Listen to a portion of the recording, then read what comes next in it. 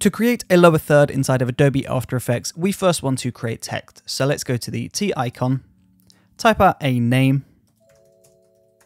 Then you just want to go into your character window on the right of After Effects and change the size of this. You can change the font, do what you like, but then we're going to turn on the proportional grid and we'll drag this down to the bottom left. Then we're just going to go back to the T icon and we're going to type out the title. Now we'll go back into our character window. We'll pull the size of this down and we'll just move this underneath our name. So now you can see we've got our name and title. Now we're just going to go into Layer, New, Solid.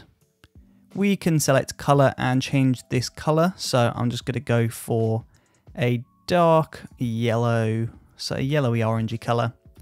We'll press OK, drag this to the very bottom. Then I'm just going to hold space on the keyboard to move this over. Then we'll go to the rectangle tool and we'll draw a rectangle around that name and that title.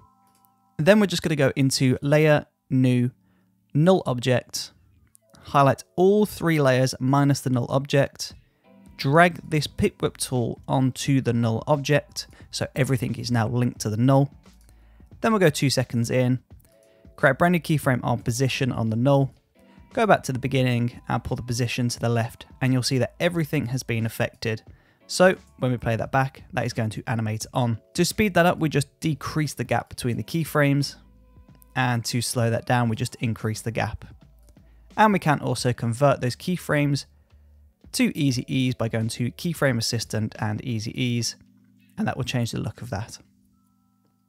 And to animate out, you just create a new keyframe on position, move over, and then pull back to the left, and that will disappear off screen.